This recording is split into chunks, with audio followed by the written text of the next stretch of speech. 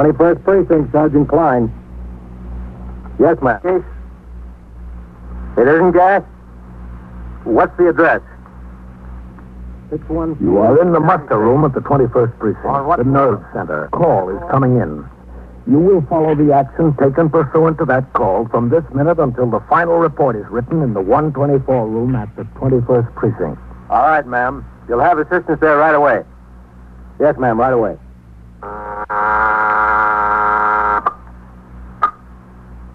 21st Precinct. It's just lines on a map of the city of New York. Most of the 173,000 people wedged into the 9/10 of a square mile between Fifth Avenue and the East River wouldn't know if you asked them that they lived or worked in the 21st. Whether they know it or not, the security of their persons, their homes, and their property is my job. My job and the job of the 160 patrolmen, 11 sergeants, and 4 lieutenants of whom I'm the boss. My name is Kennelly, Frank Kennelly. I'm captain in command of the 21st. What makes a city? Not buildings, not subways, not business. People make a city. From dawn to midnight, from midnight to dawn, the rich and the poor and the good and the bad pour their lives together and stir up the city, as in the 21st.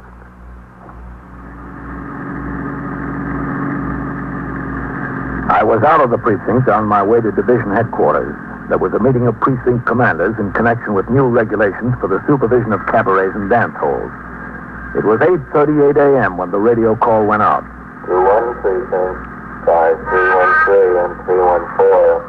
The address 614 East 76th Street on the second floor. All right, turn around, Johnny. Let's take a look. Emergency squad and ambulance responding. Okay. When we turned into 76, I could see we had plenty of men on the job.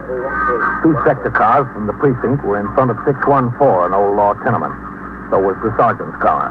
Ahead of them were the emergency service car and an ambulance. You stay with the car, Johnny.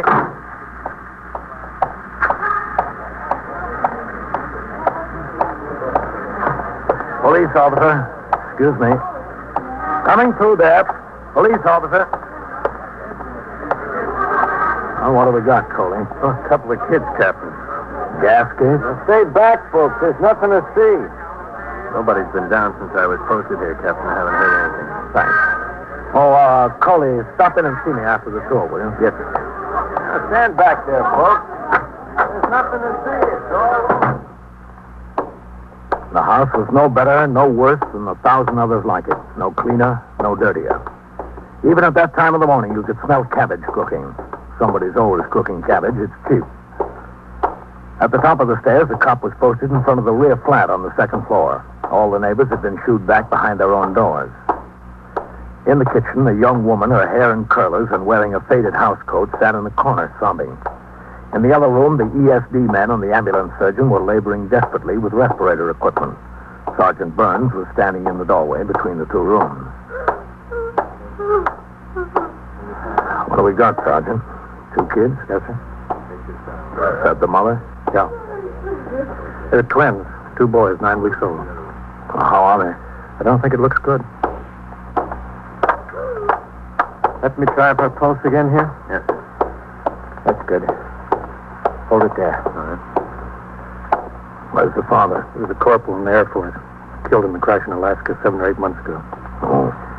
She said that since she brought the twins home from the hospital, she's been keeping them in a couple of dresser drawers. These. She said she puts the 2 drawers on the table at night right next to each other. Mm-hmm. Each of the twins got wrapped in tight in a blanket in his own drawer. Then she uses this yellow blanket across the top of both the drawers. That's what knocked them out. Blanket on top. What's her name? Lucas. Mrs. Ruth Lucas. Let's talk to her, Sergeant.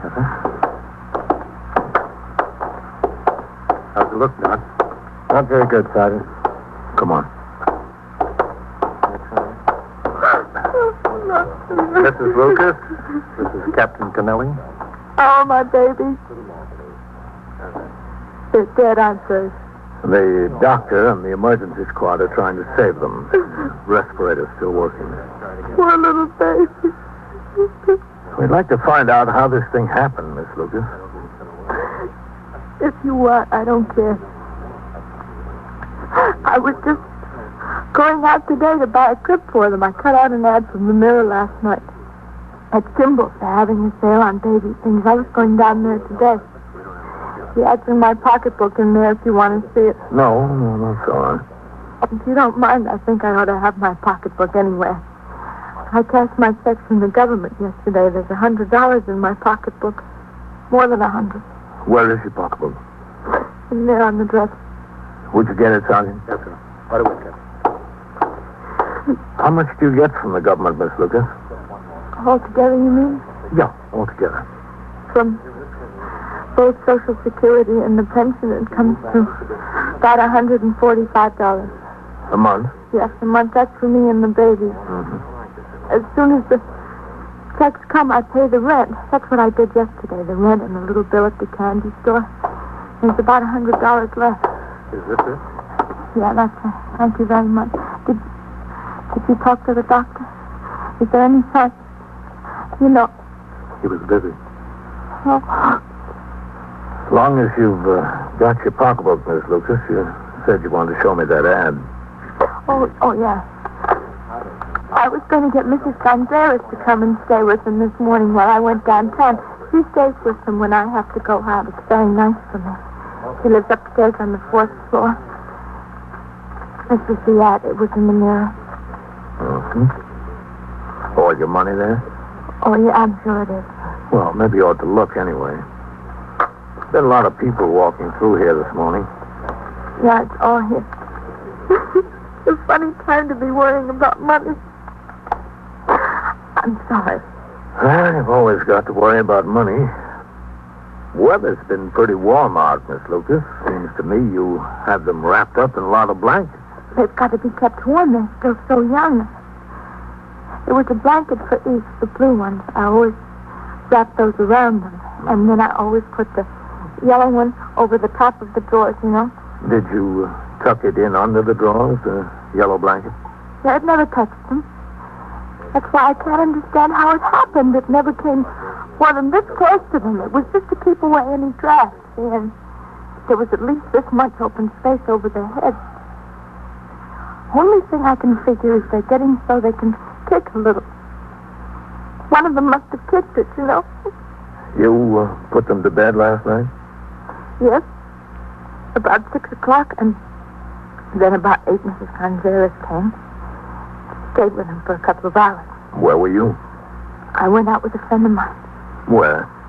You know, around we went to movies. We went and had some pizza and a bottle of beer. Girlfriend? No, man. Well, I met after Harry died. What's his name? Why? Oh, I just wanted to know. Oh, Dan Torbert. Where is he now? Work, I guess. He's a mechanic. He works for a taxi company. What taxi company? Ace, something like that. I don't know. Where does he live? Uptown in the Bronx. I don't see what he has to do with it. He had nothing to do with it. He's just a friend of mine, that's all.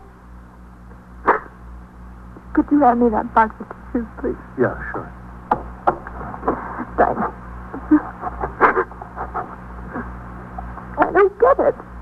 I just don't. The babies were all right when I came home. Mrs. Gonzalez takes good care of them. She said she changed them, and she gave them a bottle about 11:30, and they went off to sleep again. I just don't get it. What time did Dan bring you home, Miss Lucas? Oh, I don't know exactly. It was before midnight, I think, a little before midnight. Did he come upstairs with you? Why? Oh, just wanted to know. Sure, he came up. He sat a while after Mrs. Gonzalez left. What'd you talk about? Dan and me, you mean? Yeah. Nothing in particular, just talk, that's all. You got up this morning about 8:30. That's kind of late for the mother of 2 infants to get up, isn't it? I never set the alarm. The babies are my alarm clock. They usually wake up about 6 o'clock or so, and I hear them cry. Poor kids. I don't get it. Sergeant. Yeah, Doc? Can I see you a minute? For sure. Captain? Okay. Excuse me, Miss Lucas. I'll be right back. Well, how's it look? Captain Kennelly, Dr. Mastico. Glad to know you. Yeah. Well? They're both dead. They were DOA. There wasn't even any use trying. You have any idea what the cause of death was? I don't know. It wasn't anything external. Probably suffocation. I'm going to pack up. You'll notify the medical examiner, Sergeant? Yeah, sure. I'm sorry. There wasn't anything that could be done. I know, yeah. Excuse me. I've got to pack up. Rough deal, Captain. Yeah. After you call the ME, Sergeant, notify the detectives. Tell them we've got 2 suspicious deaths. Possible homicide.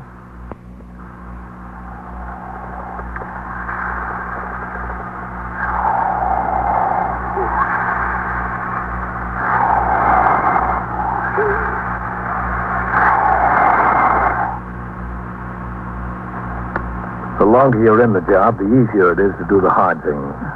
But there's one thing that never gets easier. That's telling a mother her kid is dead. I told Mrs. Ruth Lucas that both of hers were dead.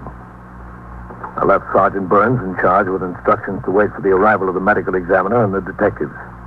Sector men were ordered to resume patrol. On the way downstairs, I thought of a squeal I investigated as a detective before the war. A mother, a girl from a good, hard-working family, couldn't stand her baby crying day and night. She grabbed him by the throat and strangled him. That was messier, but the twins were just as dead. She did. I tell you, she did. All right, lady. You'll get a chance to tell your story. Oh, hello, Captain. Captain? Are you the captain? Yes, that's right. Coley, keep the people moving. Yes, sir. Now look. Kill those babies? I know it. That's a very serious accusation, ma'am. I'm making it. What's your name? And Mrs. Gonzalez, Mrs. Mary Gonzalez. You the woman who stayed with the babies last night? That's right. I stayed with them all the time. I loved those babies. She had no use for them. No use at all. Well, that doesn't mean she killed them, Mrs. Gonzalez. Oh, don't it? She wanted to marry this Dan Corbett, but he didn't want any ready-made family. She told me that herself. When did she tell you that? Oh, last night. Before that, even. Look, Mrs. Gonzalez, I'd like you to talk to the detectives who are handling this. Have you got time to come to the station house now?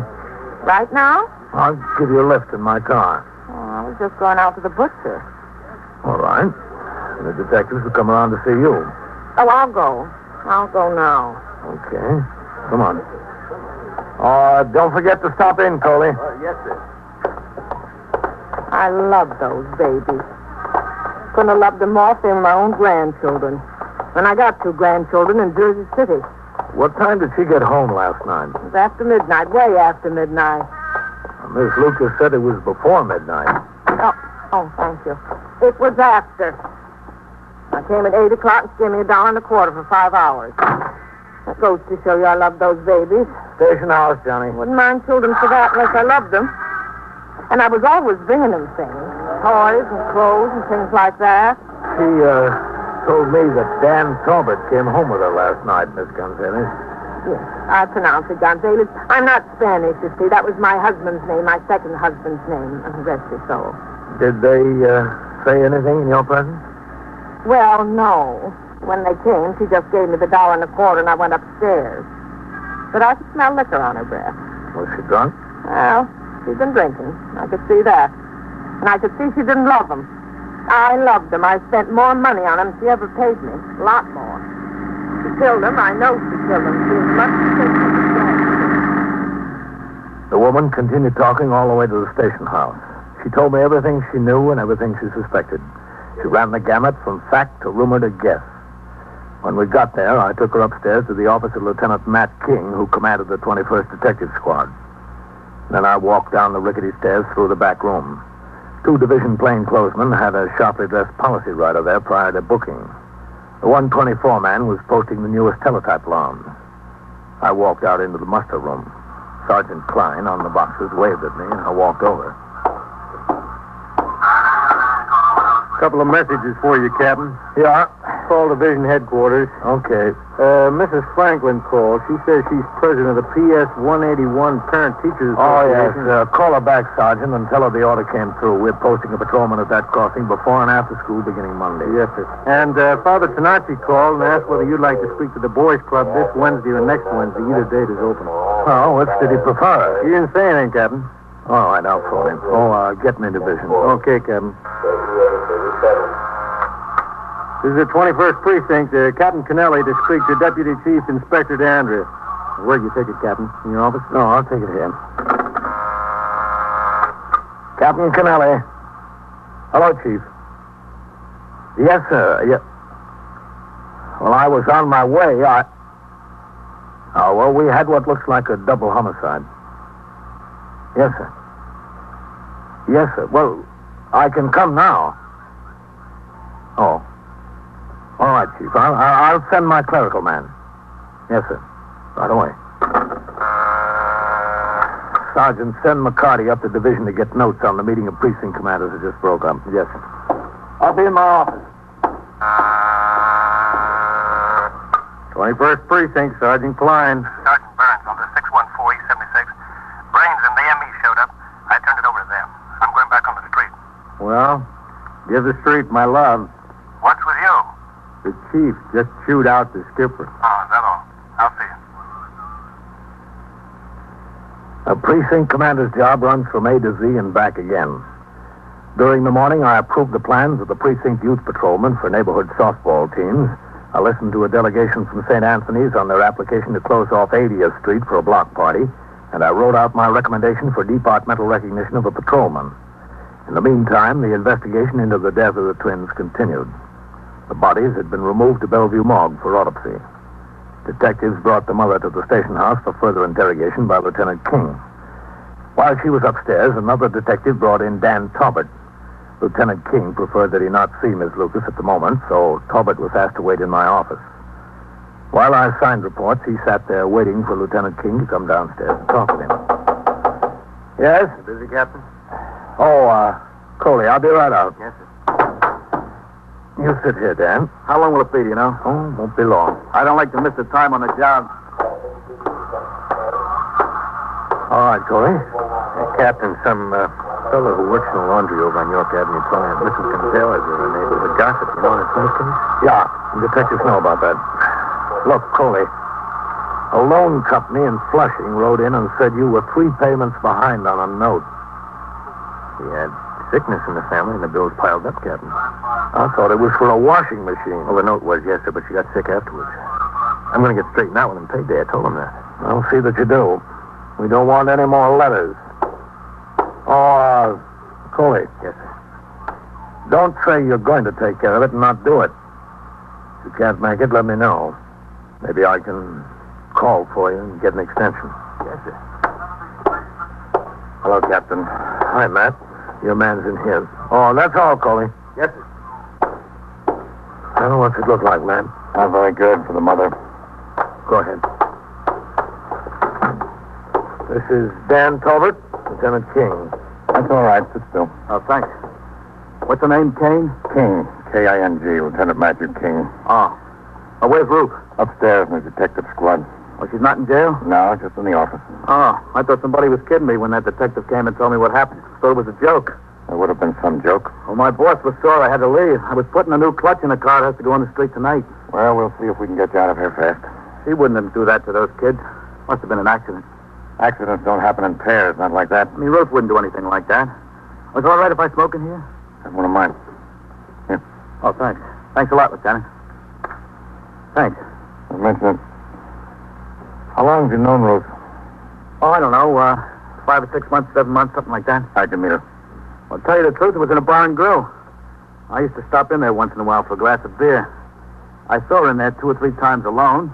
Thought it was kind of funny, a pregnant girl coming into a bar alone like that. Yeah. I asked about her. Somebody told me. I don't know. I guess I felt kind of sorry for the kid. We got to talking one night, and that was that. You kept seeing her right up until the time she had the baby? Yeah, it was funny. I'd visit her at the hospital. Some people around there thought I was the father. I didn't say nothing. I let them think what they wanted. And after she brought the kids home? It was just like before. I kept seeing her, taking her out, when she could get this Mrs. Gonzalez to sit, you know. I understand you talked about getting married. Oh, who told you that, Ruth? Is it true? We talked about it, yeah. Can I have that ashtray, Captain? Yeah, sure. Thanks. But there never was anything definite. Not one way or the other. What do you mean, not one way or the other? Well, there was a lot of problems. We both had our problems. The kids? Yeah, that plus the fact I'm not making a fortune, you know. I figured you get married, you want to enjoy each other for a little while anyway. There's time enough for kids a little later when you feel like settling down. And you'd probably have been married already if it wasn't for the kids. Oh, I wouldn't say that exactly, Lieutenant. Maybe, yeah, I don't know. Did you ever tell her that? Well, we talked about it pro and con from every angle. You know, if a guy's going to have a family, he'd much rather it be his own. That's a fact of life. She gets some money from the government, doesn't she? Yeah, she even went down and got the details from the VA or somebody. If she got married again, it'd be cut down to half or so. About $60 a month for the twins. That's what she'd get. What'd you talk about when you brought her home last night, Dan? Oh, different things. About getting married? Yeah, it was mentioned. You told her you didn't want to see her anymore, isn't that right? Well, how'd you know that? Well, let's say I guessed it. Well, yeah, that's true. I mean, the whole thing seemed kind of hopeless to me. I told her I'm a young guy and I don't want to take on somebody else's obligations.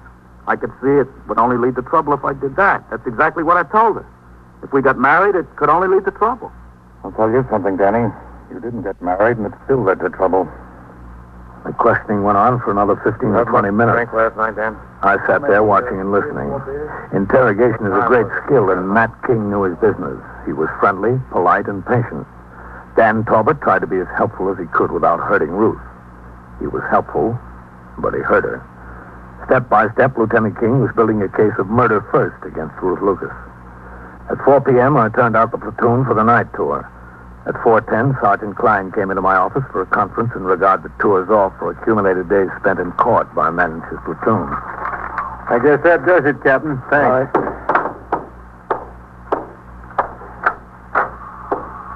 Is the captain in there? Well, he's busy now, ma'am. Can you tell me what it's about? I want to see the captain. Well, I said the captain... All right, Sergeant. I'll talk to her. Come in, Miss Gonzalez. Certainly is hard to get some attention around here. That's all I can say. Certainly is hard.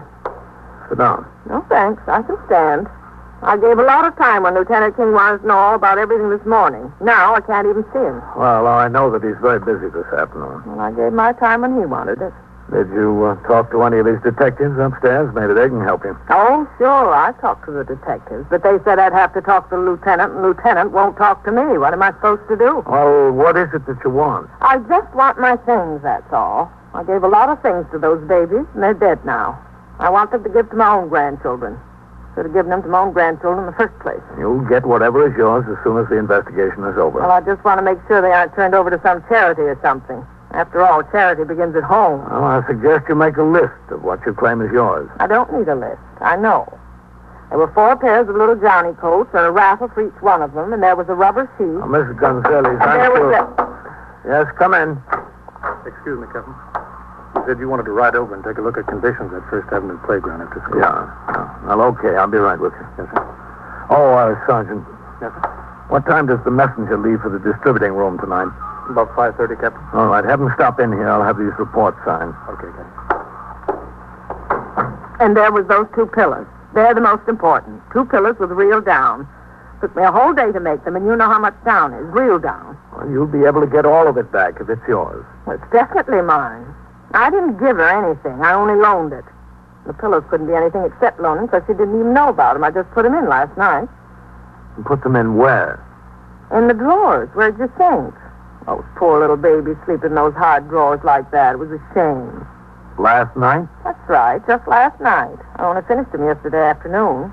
I thought the babes would be a lot more comfortable. Well, didn't you say anything to Miss Lucas about the pillows? Well, I was going to mention it, but when I came downstairs to sit, I forgot to bring them. After she was gone, I went back upstairs for a minute to get the pillows. I was only gone a minute. I wouldn't leave those babies alone. When did you put the pillows in the drawers, Miss Gonzalez? And the babies woke up for their bottles, about 11:30. After I changed them, I put the pillows in the drawers. And how high are the pillows? What do you mean, how high? Well, I mean, are they thick? Well, very thick. They're very good pillows, genuine down. And I want them back. You'll get them back. I guarantee you'll get them back. Well, as long as I have your guarantee. All right, let's go upstairs, Miss Gonzalez, Why? to see Lieutenant King. They told me he's very busy.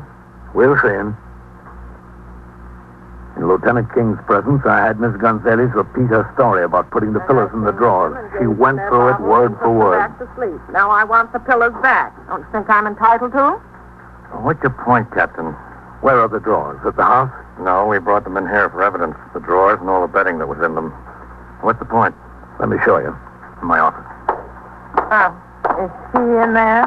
Yes, she's in there. I don't know if I want to talk to her. You don't have to talk to her, Mrs. Gonzalez. Got them over on the table.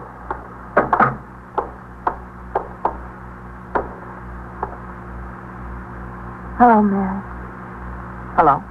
Over here. Here they are. The pillows are right under the sheets. That's where I... Just a minute, Miss Gonzalez. I'll do it. Well, they're my pillows, after all. Now, look, man. Miss Lucas didn't know the pillows were there. You take them out, and they lower the place where the baby slept about 3 or 4 inches. Yeah. With them down that much lower, there was plenty of room for them to breathe when the yellow blanket was pulled tight over the top. You put them back, and they're up pretty close to the yellow blanket. Close enough to cause trouble. What kind of trouble? Mrs. Lucas, would you come here a minute? I asked what kind of trouble. Look, I'm tired. I'm awfully tired. I know. Mrs. Lucas, did you know these 2 pillows were in the drawers? What 2 pillows? These. No. How'd they get there? I never saw them. I put them there last night. I wanted the babies to be more comfortable. Didn't you see that they were sleeping a little higher than usual? No, I really didn't. You mean that I caused the babies to smother me? That's right, you did. Oh, dear God. Dear God. All right. Sit down, Miss Gonzalez. I loved them. I loved them so, Ruth. You know I loved them. I know. I wouldn't do that for anything in the world. Forgive me. Please forgive me. Oh, Mary, I forgive you. It wasn't your fault. Accidents happen. Ah! 21st Precinct, Sergeant Klein. Yes, sir? What's the address? 205, 209. Inside? In front of the shoemaker's. What's the trouble there? What does the man have? And so it goes, around the clock, through the week, every day, every year. The police precinct in the city of New York is a flesh and blood merry-go-round. Anyone can catch the brass ring, or the brass ring can catch anyone. The incidents portrayed on tonight's 21st Precinct occurred last year. Names were changed to protect the interests of persons involved. 21st Precinct is presented with the official cooperation of the Patrolmen's Benevolent Association, an organization of more than 20,000 members of the Police Department, City of New York. Everett Sloane in the role of Captain Kennelly, Ken Lynch as Lieutenant King. Featured in tonight's cast were Joan Loring and Barbara Weeks.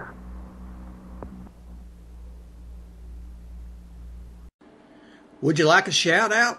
Leave a comment in the section below. Tell me who you want to shout out to, who you want to shout out from, and we'll get it up here for you.